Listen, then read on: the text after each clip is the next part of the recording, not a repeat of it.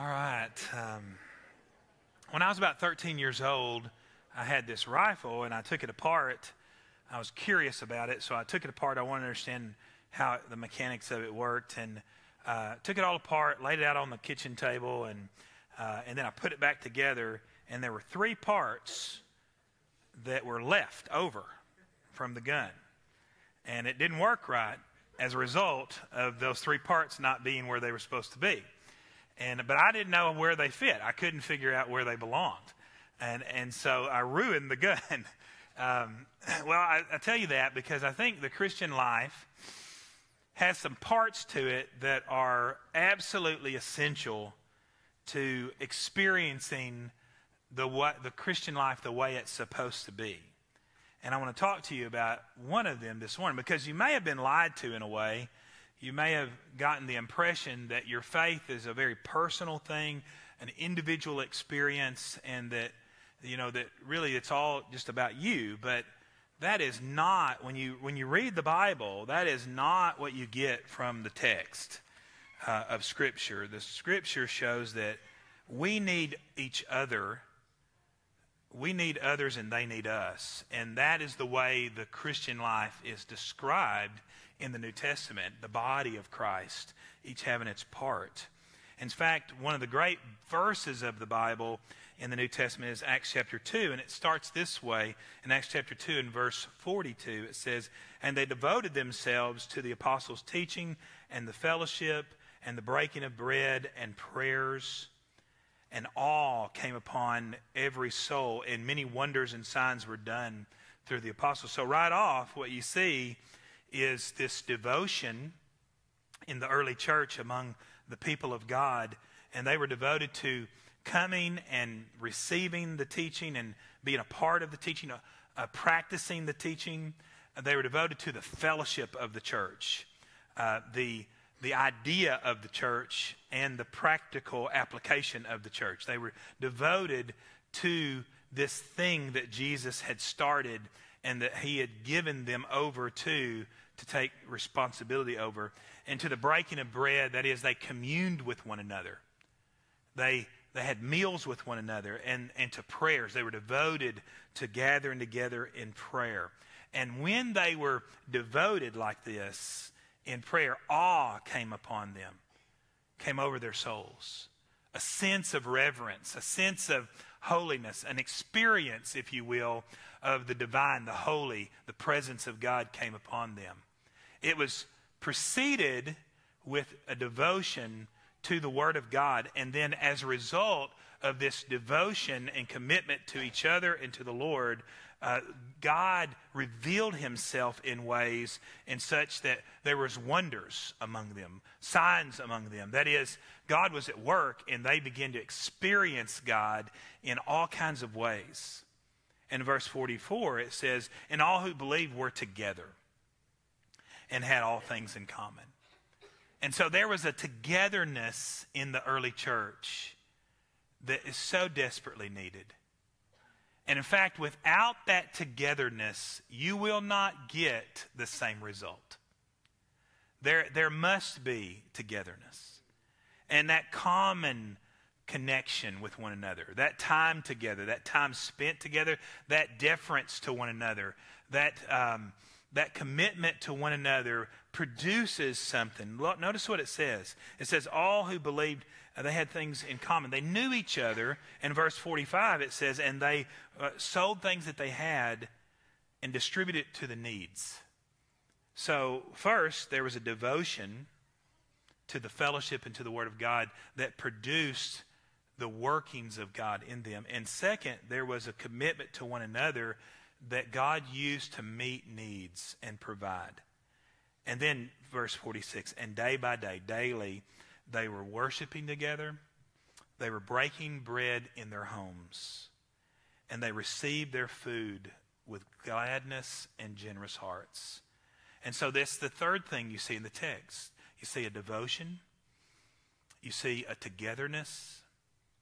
And then you see in this text here, they were humble and they were together.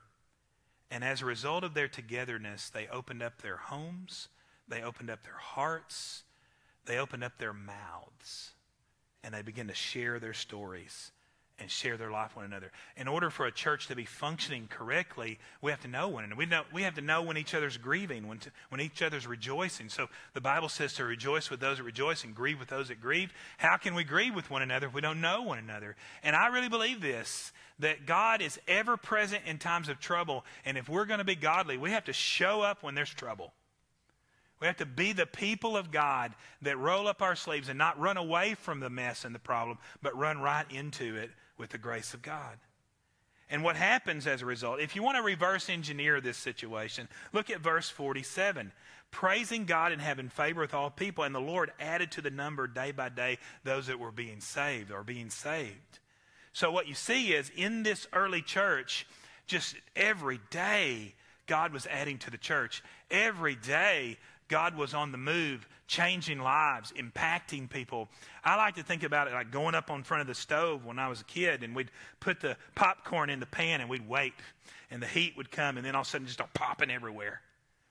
And that's what's happening here in the early church. The Holy Spirit's just heating everything up, and there's just things happening all around them. It's what C.S. Lewis said, that the earth is crowded with God.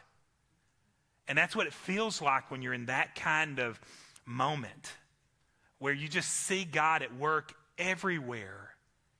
It's really quite amazing to me how that one person can be looking at the exact situation and they just see God all in it. And another person can be looking at the situation and can't see God anywhere. And this is why Jesus would say when he started teaching, those of you that have eyes to see, see. And those of you that have ears to hear, hear. And I'm praying for you this morning that you'll hear from the Lord and that you'll get a vision of God at work like this early church. But there's a thing here that you need to do. You need to reverse engineer this. You need to say, okay, if I want to see this, if I want to experience the awe and the wonder of the presence of God and the practical needs of people being met, and I want to see people saved on a regular basis, their lives changed, then what are the parts of this text that I need to essentials that I need to have in my life? First, they were devoted people to the Word of God and the fellowship. Second, they were humble enough to get to know one another and care about one another. And then third, they were together. And I just want to encourage you this way. They opened up their hearts and their homes and their mouths, and they were together. This is my table I bought Julie 30 years ago. Man, I've got a jacket older than some of y'all. And this table here is our first table we bought as a couple in Porsche at the antique store over there, right on the other side of Black Rock.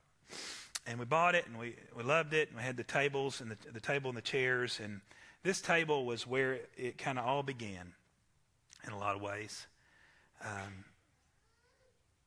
At this table, our first interns came over to the house and ate. And we schemed and dreamed about what God was going to do that summer. At this table, my friend James, who went to Africa to be a missionary, before he ever went, he sat at this table and we prayed that God might do something great. My friend Chase Reynolds, who became a Bible translator for Wycliffe, he came and we sat around this table and had dinner, and he shared what God was doing on his life. My friend Joey Cook, who grew up over here in Locust Grove, it was at this table he shared his heart to plant a church. And I just think about over the years, we had missional community around this table, small groups around this table, after church on Sunday. People, my teenage boys, when they were at that age where they were teenagers, all their friends would come around this table, and we would just, at 10 o'clock at night, I'd say, you boys want to go get some Baconators? And they're like, what? And we'd go get Baconators at 10 o'clock at night, and we'd sit around the table with those boys. And there's just this community. When I think about this table, I think about my life. In fact, we were doing this with the interns the other day. I had this little object lesson where we took a piece of wire, and I just laid out my story in images, and I'm helping them learn how to share their story. My first one is a bed with a pillow. I've said it many times that when I was a little boy, my mom taught me a prayer.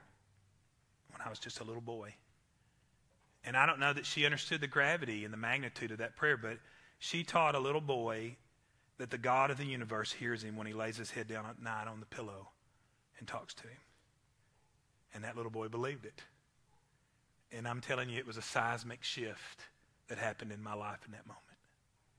And then that next one is a little tombstone, a little cross stone. It's when my daddy died when I was 10. The Bible says that God becomes a father to the fatherless. And I felt that during that season, that God was watching over me. In fact, he put it on the heart of a church to have a little bus and come by and pick up kids. And they picked me up on the church bus and brought me to church. And I began to learn about the Lord. And then when I was in 11th grade, my pastor invited me to his table. And we sat at the table. And I remember him saying to me, Chad, as long as I have food, you got a place to eat. As long as I have a car, you have a way to go. And as long as I have a home, you have a place to stay. And he spiritually adopted me. And he poured into my life. And then I had a key I put on there, a little key. And that key is the key to my dorm room. Because I got it and I lived in Twin Towers at ASU. And I got this key on the 9th floor. And I walked up there and I put my key in my dorm room. And I remembered the verse, as for me and my house, we'll serve the Lord. And I remember turning the key to the dorm room and thinking, as for me and my dorm room, we're going to serve the Lord. And then I have this little family that I drew out. Now, the difference between here and here is not me. This is not a Chad story. This is a Jesus story. This is a story of his goodness and his grace. I want to encourage you this way. Tell your story. And then I want to encourage you to get a table and invite people to it. Invite people to your table. Open up your life. The Christian life, the absolute building block of the New Testament church is life together. That's it. That's where it all begins. That life together as God's working in you and inviting people into the life. Now, I know that there's kind of this, well, one of these days, I call it the win syndrome. Well, when I get out of high school, then I'll start living this way. Why not do it in high school? You say, well, when I finally get a better place, when I get a better place, right now I'm living in a kind of a rough spot, and it's hard to invite anybody over. And why don't you just go ahead and invite somebody to the worst place you've ever lived and say, come on. What about this? Well, once the pregnancy is over, then we'll start doing this. We'll start living life on mission. Why not just go ahead and do it while you're pregnant? When we get the kids out of diapers, when we get them out of T-ball, when we get them into kindergarten, when we get them through this tough stage, when our life's less busy, when we get them through their teenage years. I can't really have anybody at my table right now because I'm on a diet. It'll mess up my diet. When I feel better, I just feel crummy, and I don't. When we have more money, if you're not careful, you will keep doing that until your life is over and never get to the business of being on mission for God. The New Testament says, offer hospitality to one another and without grumbling. Why does it say that? Because we have a tendency to grumble, right? The word hospitality in the Greek is to love the stranger. It is the absolute opposite of xenophobia. It is to love the stranger instead of to fear them. It is to embrace the newcomer and to welcome them to the gospel, to welcome them into your life. Jesus, whenever he was with Zacchaeus, he was coming down the road, and you remember the song maybe if you grew up in church or had been to Bible school. And Zacchaeus was a wee little man was he. And he climbed up into a sycamore tree for the Lord he wanted to see. I messed that up, I think. And then Jesus comes along, and he wags his hand at him. If you're the teacher, right, singing the song. Zacchaeus, you come down. No, that's not the right way to sing it. All you teachers at our church, I don't want you to wag your finger at them. I want you to do this. Zacchaeus, get in here. I think that's the spirit of the song, or the spirit of the text. Because he says here in Mark chapter 2, he says, once again Jesus went out beside the lake, and a large crowd came, and he began to teach, and you saw Levi, and he was eating with the tax collector. He says, follow me. And when Jesus was having dinner at Levi's house, many of the tax collectors and sinners were eating with him, and many followed him. And the teachers of the law, the Pharisees, the uber religious, they wagged their heads and wagged their fingers. Jesus is eating with sinners. Isn't that good news? That Jesus invites somebody like me to the table and somebody like you.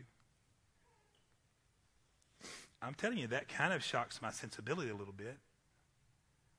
Because I remember there was a time growing up that I come from a fairly rough circumstance with some rough things.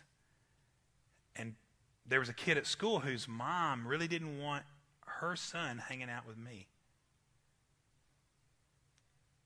And you know, as I thought about it, even at that age, I thought, I don't really blame her. And then a few years later, the Lord had changed my life and really done all kinds of things in our lives. And my boys were in school, and they wanted to bring home rough kids. And I'm telling you the truth, I didn't really want them at my table.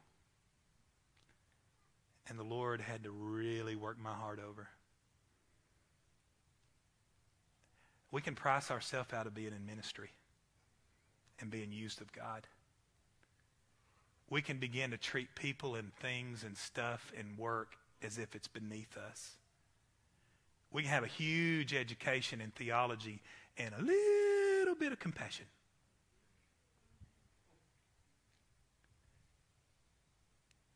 This is what Rosaria Butterfield says. She says, those who live out radical, ordinary hospitality see their homes not as theirs at all, but as God's gift to use for the furtherance of his kingdom. They open doors. They seek out people. They know that the gospel comes with a house key. Knowing your personality does not excuse you from ministry. Man, does this generation need to hear that. Well, I'm an introvert. Oh, okay. La-di-da. You still are called to the commission of Christ. That was harsh, sorry. It means that you need to prepare differently if you're going to be in ministry. It doesn't mean that you get an out to be in ministry. Let God use your home. Let God use your apartment. Let God use your dorm room, your front yard, your community gymnasium, your garden for his purposes, making strangers neighbors and neighbors family. Because that is the point. Building the church and living like a family, the family of God. Radical, ordinary, daily hospitality is the basic building block of a vital Christian life. Man. I think about that book that I read in a counseling class by Kohler. He says that one of the guiding assumptions of our life should be that God's already at work. And we're just joining him in his work. Somebody at work or somebody down the neighborhood or wherever, somebody in your family or somebody wherever, and you just look at him and you think, oh, Lord, please don't make me deal with that person. They're the farthest from God. God's already at work in their lives. And sometimes complex problems don't need complex solutions. Sometimes dinner can fix a lot of stuff. Sometimes a walk can work things out. We're living in a time right now where it's difficult to know just how direct to be in our generation. Because American Western culture, we bristle at the idea of anybody telling us anything. Right? We don't like to be directed. We like to come up with it on our own. And it's hard sometimes to know exactly the tone to take. But did you know right now in America, of church-going people go to church 1.7 times a month. Less than 2 times a month. That's taking the bite, the teeth out of the power of the local church. That lack of togetherness and that lack of unity and that lack of devotion is robbing the church of power. Because they're not devoted to the teaching like they should be, and they're not devoted to the fellowship like they should be, and as a result, they're not knowing each other in a way in which God can work. And we're seeing a great decline. It makes me think of that quote, I'll have a cup of God, please. Not too much. Not enough to explode my heart with passion. Just a little. Another thing about gathering as a people of God is what Bonhoeffer in his book Life Together calls the wish dream. Listen to what he says. The person who loves their dream of community or their wish dream will destroy the community. And I want to caution you as a church.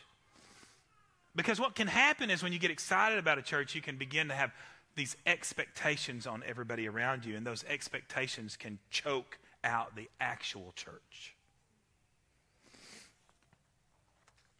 Christian community is like Christian sanctification. It is a gift of God which we cannot claim. Only God knows the real state of our fellowship and our sanctification.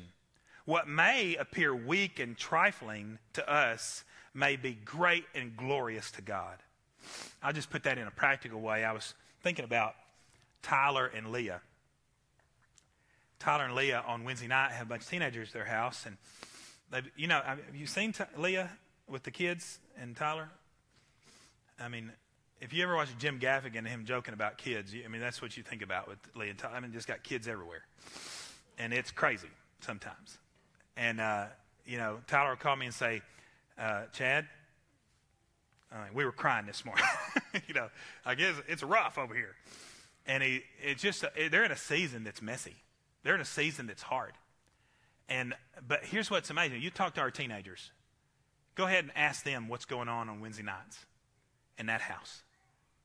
God is showing up in that house. Amen? God is showing up in that place. And sometimes they're frazzled, and sometimes they're worn out, and sometimes they're overwhelmed, and sometimes they think, man, we blew it tonight, and it's awful, and it's like he said, it's trifle,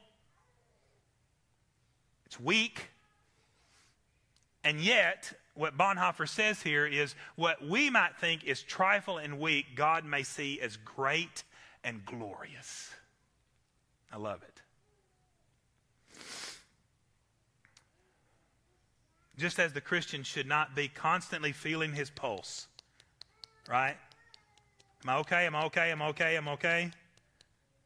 The Christian can let off of that compulsion and say, in Christ, the work is settled. I am okay. Right? It's finished. And I'm going to be all right. One way or another, the Lord is going to see it through. He who began a work is going to complete it. I don't have to constantly be checking my pulse. He said the same thing is true in the Christian community. For that person that's constantly assessing, criticizing, is a moment which that is ruining your experience. My pastor used to say, we don't get what ought to be, we get what is. And that's what they say in counseling too, right? That we learn to love who we have. I like what Steve Sojourn said in his little book. He said, I dream of a simple church marked by a simple proposition that we are otherly. That we are otherly. That we care about others. Like the Philippian writer says, we count others more than ourselves. The proverb from the African proverb says that if you want to go fast, you can go alone. But if you want to go far, you got to go together. And I want to encourage you. We've been in a series called Living What Matters Most. Living like eternity matters. Living like the Word of God matters. Like the gospel matters. I want to encourage you to live like together matters.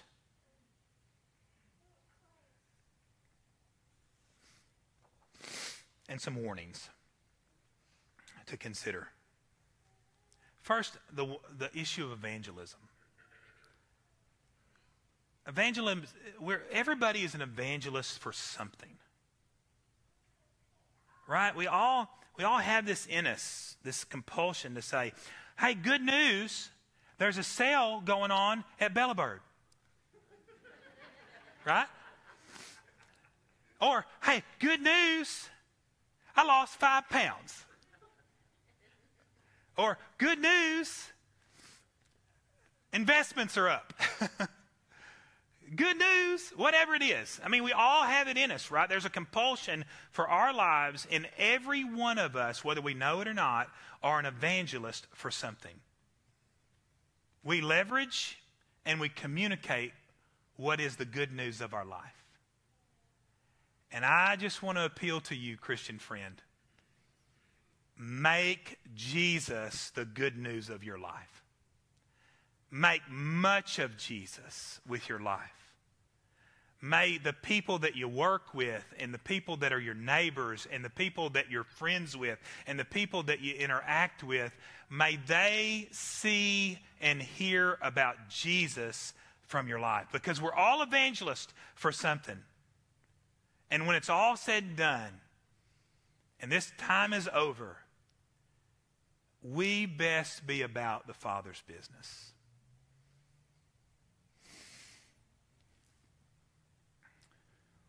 I like this verse, and we were praying this Wednesday night, Acts chapter 6. The Word of God continued to increase. The number of the disciples multiplied, and a great many became obedient to the faith. What a verse. Their lives were being devoted to the things of God. And as a result, the Word of God increased. And it just spread. They preached the Word with boldness.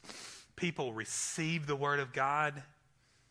They grew in their faith. They grew in the knowledge and the grace of God.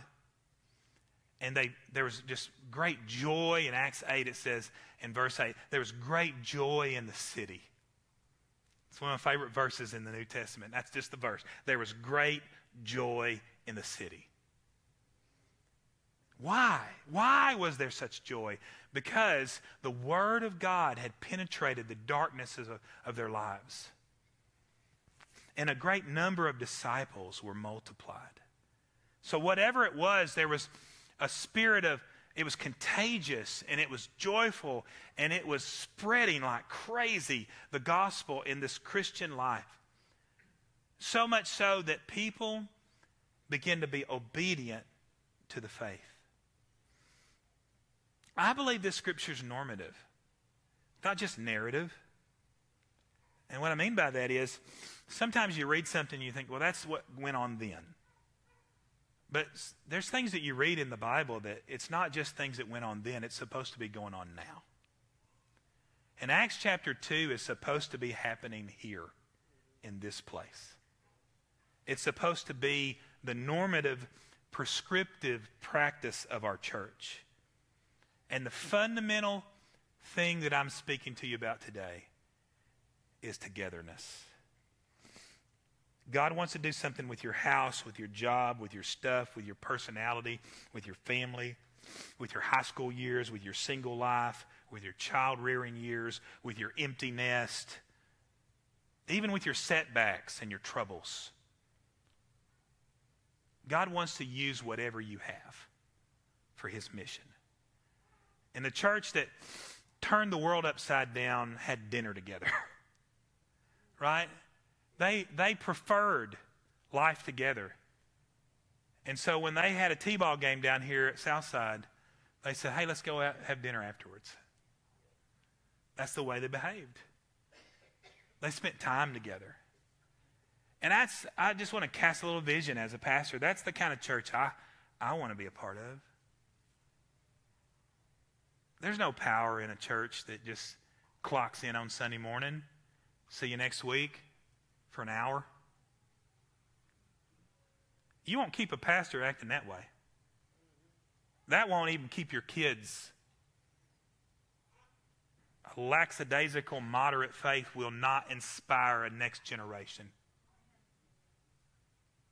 You want your kids to be hot-hearted for the Lord, you be hot-hearted for the Lord. You want your kids to put a priority on the things of God, you recalibrate your life and put a priority on the things of God. I have a friend of mine who pastored for 25 years, and on his 25th anniversary, he said something happened. I talked to him about 4 years later, 4 years later, and he had quit pastoring. And I'm always curious about this because I want to last. If the Lord will let me, and I can keep my mind, I'd like to preach till the end. Right? I want to last. And I know what it's like to be discouraged and give up. And so I'm always asking pastors about their tenure. I like to, like I said, reverse engineer, and I also like to do autopsies. Like on a ministry that crashed and burned, I'm very interested in a very morbid way. Yes, I want to know. And so I asked him, I was like, hey, what happened? You were pastoring and doing so good for 25 years. What happened? He said, well, I tell you what got me. Entitlement killed my ministry. And I was like, do tell. Tell me what you're talking about. And he said, just a seed thought got in my head. But here's what it was. He said, I began to say to myself, I've been here 25 years. I ought to get treated better than this. I've been here 25 years. I ought to get paid better than this. I've been here 25 years. Somebody else ought to lock up. I've been here 25 years. Can you just see it? And he said it was like a cancer. That entitlement was like a cancer that just seeded into his heart and ruined his ability to be a minister. And I'm telling you, friend, that could happen in your life. You don't have to be a minister to have that happen in your Christian life. You can begin to price yourself out of being used by God. And I want to just call you back to the humility of the foot-washing Savior that you follow. He's the one that stoops. He's the one that rolls up his sleeves and gets dirty. He's the one that made himself available. He's the one who, though it was not robbery to be equal with God, yet he humbled himself and became obedient even to the death of the cross. Entitlement will destroy your effectiveness for the Lord. So be faithful, not exceptional. You know, so many folks want to be exceptional. Just be faithful. Be humble, not prideful. Be supportive, not selfish. Be inclusive, not exclusive. Be innocent, not suspicious. Be available, not aloof. Be patient, not irritable. And be gracious, not entitled. So be faithful over little things. If you're opting out, if you're showing up late, if you're leaving early, if you're behaving that way, allow your heart to be tender today.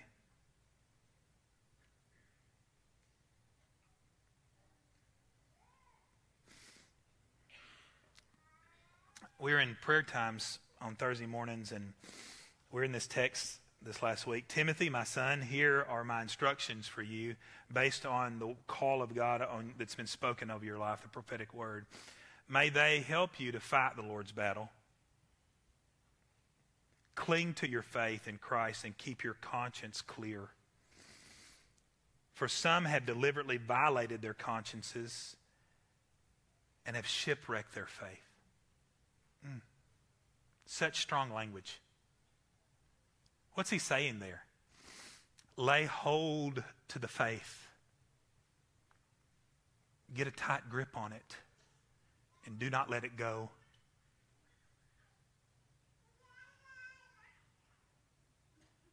And respond to the promptings of the Holy Spirit. When the Lord's knocking at your heart, and when the Lord's convicting you, when God's trying to get your attention, when you know your conscience is not clear because God's word has directly opposed it. Paul says to Timothy, Timothy, don't shipwreck your faith. Don't get messed up. I want you to last. I want to hear a well done from the Master when you stand before the Lord.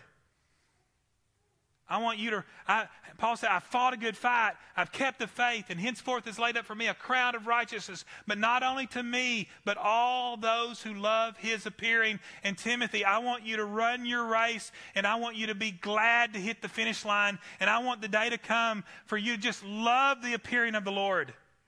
Not dread it. There are those in the Bible that they think of the coming of the Lord, and they say, doom, doom. They dread the idea of the return of the Lord. They want to pull the mountains down on their heads. But not you, Timothy. Don't be that way. Don't live that way. Keep your conscience clear. And get your heart right with the Lord.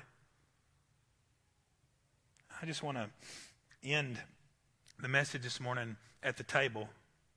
Because Jesus, when the night before he was to be crucified, the scripture says that he came to the table with his disciples and he had communion with them. And this moment, he said, I want you to do this as often as you do it. I want you to do it to remember me. And when you do it, I want you to examine your heart. And I want this to be a regular occurrence in your life of examining your heart and remembering the extravagant grace that has brought you to the table. Right? And because when we remember the extravagant grace that brings us to the table, then we will be the kind of people. You know, this table has something? This table has one of these extenders. It's pretty cool. It's got nice little gears in there. This table comes with a leaf that you can stick inside, and you can, any moment, pull it out of the closet, pull some more chairs up, and stick it in there. You know why they do that, right? Because we're expecting more people to be added to the table. And so as I finish this message today, I just want to invite you to Christ's table. Come and taste and see that the Lord is good. Drink of his forgiveness. Taste of his goodness. Consume his sacrifice for you. You don't have to be hungry anymore. He that is thirsty, let him come and drink, the Bible says. And I want to just bow your head with me and offer it to you, the grace of God, if you've never received it. This will be an invitation for you. And just as every head is bowed, this may have been your first time to ever come to this church, or you may have been coming the whole time, but if you don't know the Lord, I want to invite you right where you're at to receive the gospel. Jesus receives you, friend. Would you receive him? Maybe in your heart, the Lord has readied you and prepared you, and your heart this morning is sensitive and you are tuned in by the working of the Holy Spirit right now, you are tuned in and you would say yes and amen to this. Yes and amen, Lord. I receive the grace. Forgive me of my sin, Lord. I'll take it. I'll take this cup. I'll take this salvation. The psalmist, when he said it this way, he said, what will I render unto the Lord for all the blessings he has bestowed upon me? He said, I will take up the cup of salvation and I will declare it in the congregation. And so right where you're at, friend, would you just call on the Lord and receive him?